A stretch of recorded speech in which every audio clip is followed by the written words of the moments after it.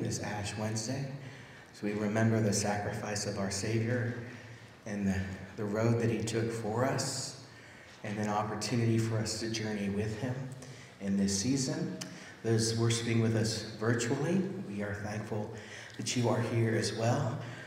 Just kind of a beginning announcement, just for any clarification purposes. If you are worshiping with us virtually, you'll want to have ready your ashes as well as your elements for communion.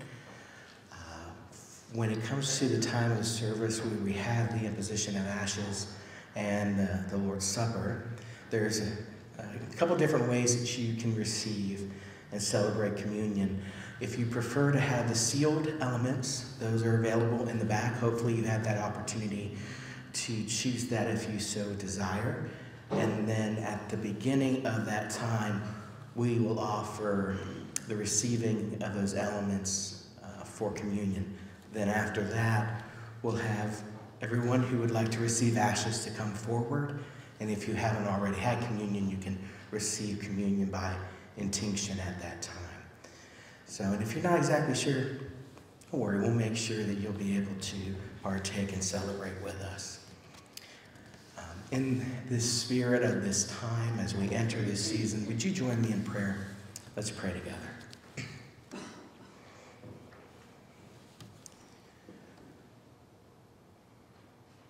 Lord, as we've come into this place, we pray that these minutes that follow will be a time where you move in power by your Spirit to convict the heart, and that we may come and empty ourselves of ourselves so that you can fill us. We're only able to do so by your grace and your power. And so we pray you move in power for your glory, and that you will give us a greater awareness of the lengths and depths that you went to bring us back to yourself. And so may we come in humility, repentance, dependence, love, and faith. May you move amidst your people, that we may honor you, not just in this time, but in what follows. Come, Holy Spirit. We pray this in the name of Christ. Amen. I invite you to join with me in our responsive call to worship. After the fire has raged and the flames have died away and grown cold, nothing remains but ashes.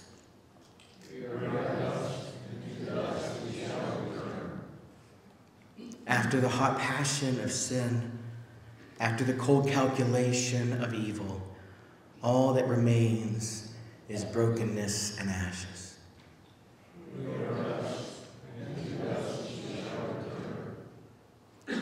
After the zeal for living has ebbed away and life has run its course, there is nothing left but ashes.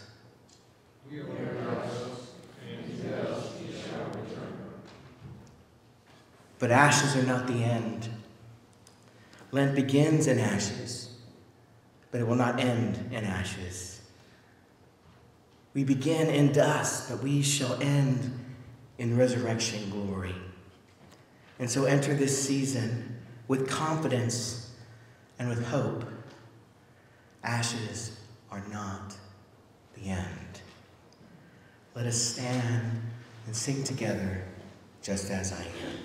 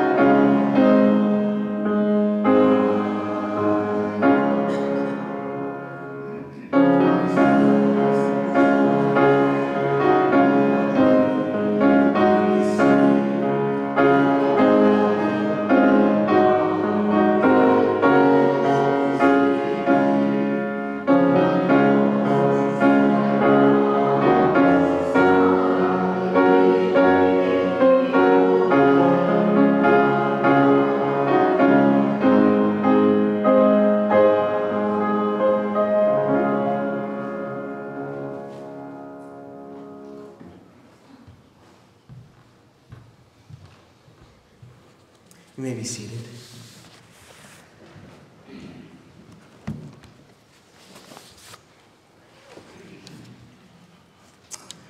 Brothers, sisters, friends in Christ, every year at this time, we celebrate our redemption. And that is a weighty word. That's a word that we can't talk enough about, that we cannot celebrate enough of our redemption. We celebrated and how it was accomplished through the death and through the resurrection of our Savior Jesus Christ. And so Lent is a time to prepare for this greatest of celebrations. We take time to prepare for it because of its importance, because of its power.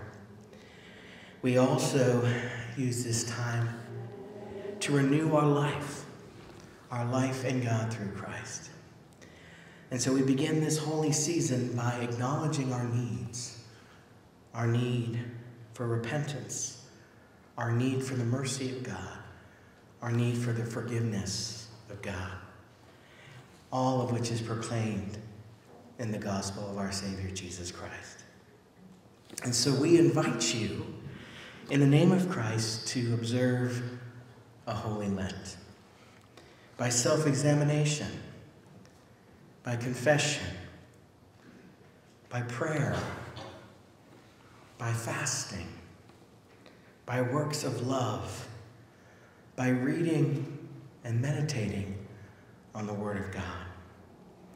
And we're going to do that right now. We will start this season and this time meditating on the Word as we hear two passages, one from the Old, one from the New. The first being Psalm 51, which we'll have an opportunity to sing in a little bit. One of the more familiar passages, especially this time of year. And I pray that this will not only be a reading to us, but we will make it our prayer as well. For the director of music, a psalm of David, when the prophet Nathan came to him after David had committed adultery with Bathsheba. Hear the word of the Lord.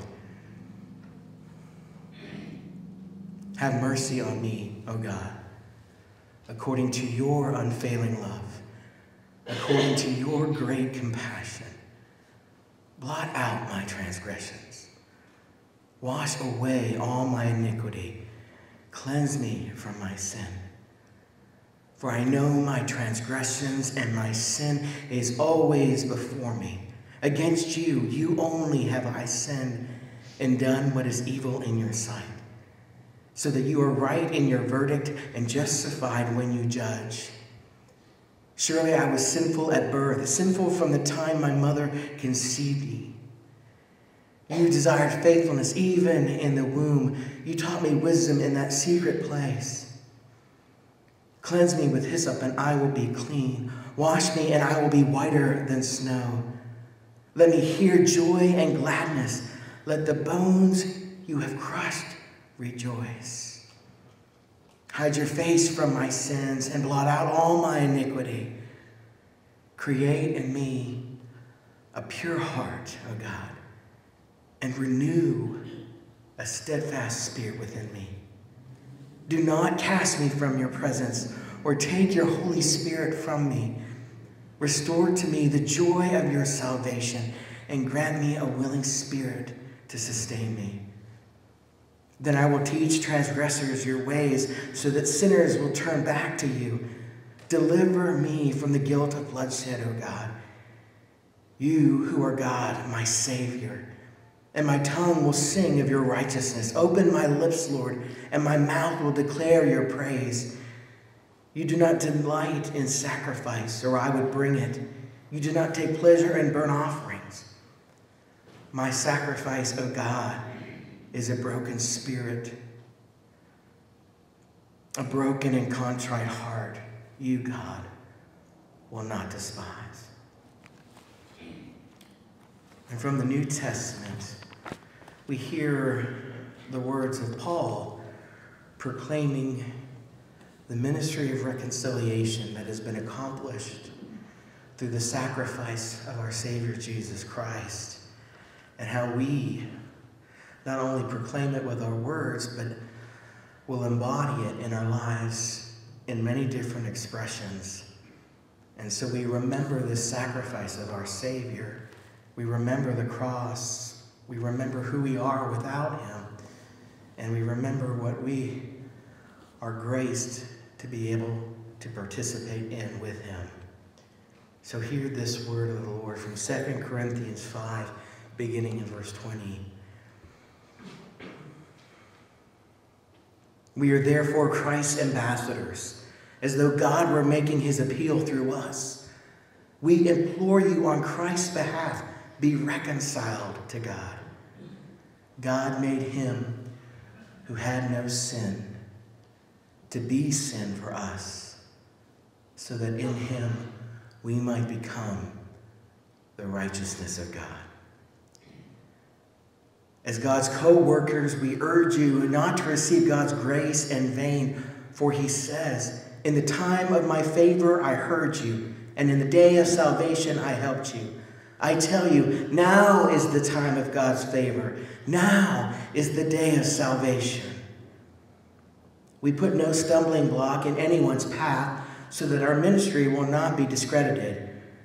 Rather, as servants of God, we commend ourselves in every way, in great endurance, in troubles, hardships, and distresses, in beatings, imprisonments, and riots, in hard work, sleepless nights, and hunger, in purity, understanding, patience, and kindness, in the Holy Spirit, and in sincere love, in truthful speech, and in the power of God, with weapons of righteousness in the right hand and in the left, through glory and dishonor, bad report and good report, genuine, yet regarded as impostors, known, yet regarded as unknown, dying, and yet we live on, beaten, and yet not killed, sorrowful, yet always rejoicing, poor, yet making many rich, having nothing, and yet possessing everything. The word of the Lord. Thanks be to God. Let us continue in that spirit of confession and prayer as we stand and sing, "Create in me a clean heart."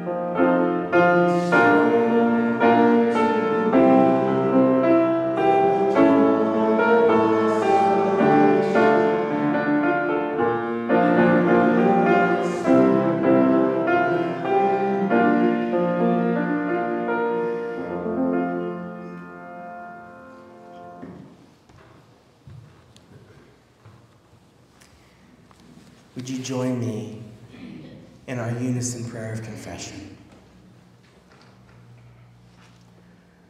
O Lord, the deepest need in our lives is for forgiveness. Forgiveness for the wrong we have done, for the good we have not done, for the guilt that weighs heavily upon us. Forgive us for the brokenness that we have caused. Forgive us for the brokenness that lingers in our hearts. Make us whole again. Amen. Our God knows that we are not what we were created to be. He knows that we are broken, but he does not abandon us to our brokenness. Instead, he has taken your brokenness, he has taken your pain, and he has made it his own. In the life, in the death, and in the resurrection of Christ, you are forgiven and made whole. Thanks be to God.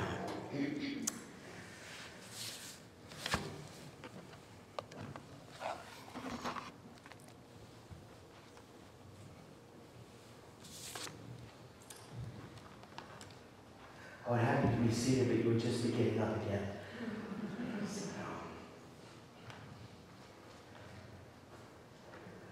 We begin this journey to Easter with the sign of ashes.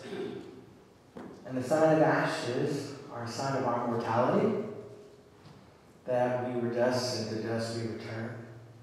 It's a sign of repentance throughout the Scriptures, the Old Testament and the New, a sign of breaking and rending hearts. It's also a reminder that eternal life is a gracious gift, that apart from Christ and God, all it would be ashes. And so hear these words of our Savior Jesus as he invites us. Come to me, all you who are weary and carrying heavy burdens, and I will give you rest. Take my yoke upon you and learn from me, for I am gentle and lowly in heart, and you will find rest for your souls.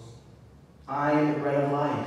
Whoever comes to me will never be hungry, and whoever believes in me will never be thirsty. No one who comes to me will I cast out. Blessed are those who hunger and thirst for righteousness, for they will be filled. As we come to the Lord's table, we remember on that night him meeting with his disciples in that upper room just hours before being betrayed and arrested, leading very soon after that to his death. As we begin these words of institution, again, I would encourage those who have chosen to receive communion with the sealed elements. We will be using those in just a moment. But let us remember the words of our Savior as well. On the night that our Lord Jesus was betrayed, he took bread, and after giving thanks, he blessed and broke it, and he gave it to his disciples, saying, "Take and eat. This is my body, broken for you. Do this in remembrance of me." The body of Christ, broken for you. Take and eat with thanksgiving.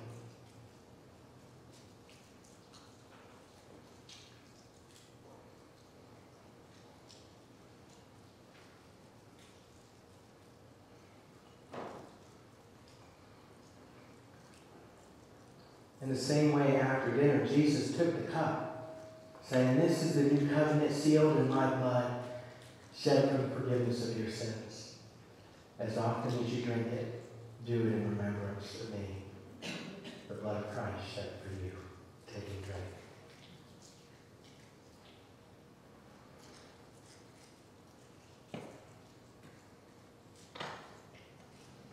As often as we eat the bread and we drink the cup, we proclaim the Lord's death and his resurrected life until he returns.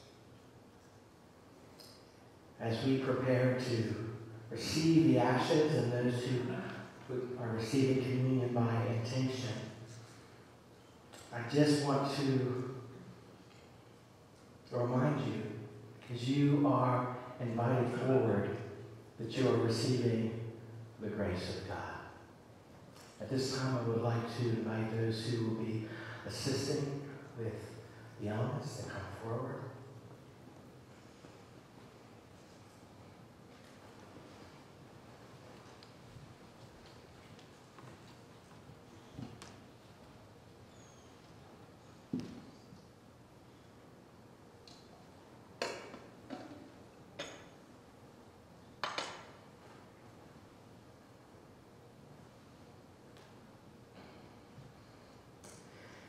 And we invite you to come and receive the grace of God.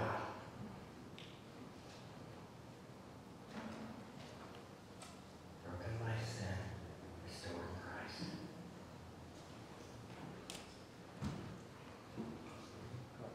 Broken by sin, restored in Christ. Broken by sin, restored in Christ.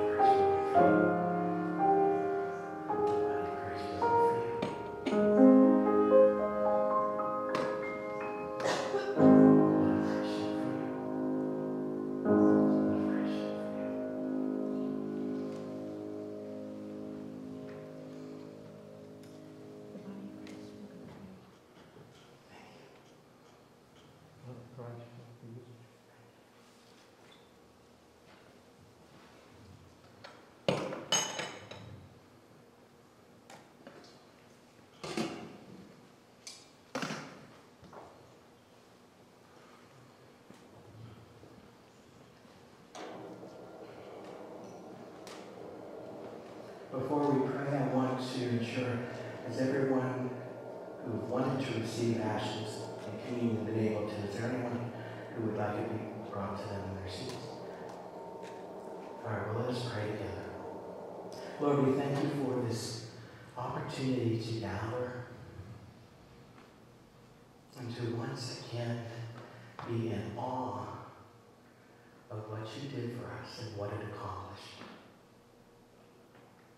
We thank you that though we were separated from you, we were dead in our sin, we were condemned. You came and you took our death and you gave us your life and you brought beauty from ashes. Spirit of the living God, come and fuse your life in your people, that we may be those who walk humbly before you in faith and love and devotion, that you may be glorified and the world will be in awe of the lengths that you've gone to draw us back to yourself. We praise you with all of our being, and we will do so for all of eternity. We pray this in the name of Christ, our glorious Savior and Lord. Amen. And amen.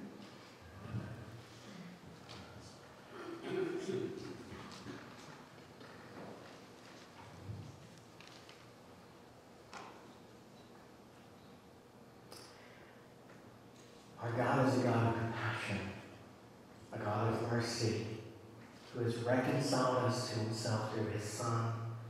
So may we follow his example through prayer and fasting. May we obey him with willing hearts and serve one another in holy love, and do so through the grace of Jesus Christ and the power of the Holy Spirit. And now I want us to stand and to sing together, When I Survey the Winter's Cross.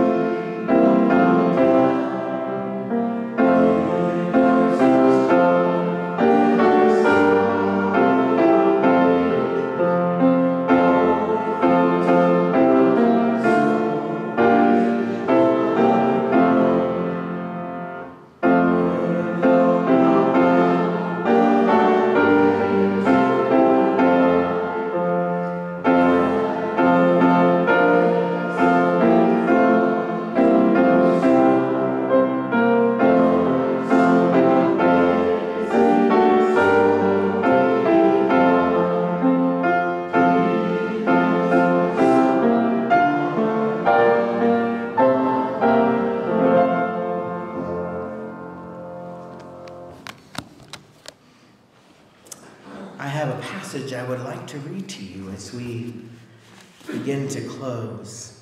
It's one that I read every Ash Wednesday service.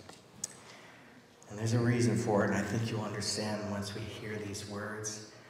From Psalm 103, beginning in verse 8, may this be the faith of our heart and the proclamation of our lives.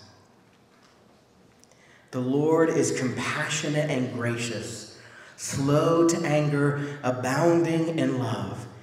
He will not always accuse, nor will he harbor his anger forever. He does not treat us as our sins deserve, or repay us according to our iniquities. For as high as the heavens are above the earth, so great is his love for those who fear him. As far as the east is from the west, so far has he removed our transgressions from us. As a father has compassion on his children, so the Lord has compassion on those who fear him.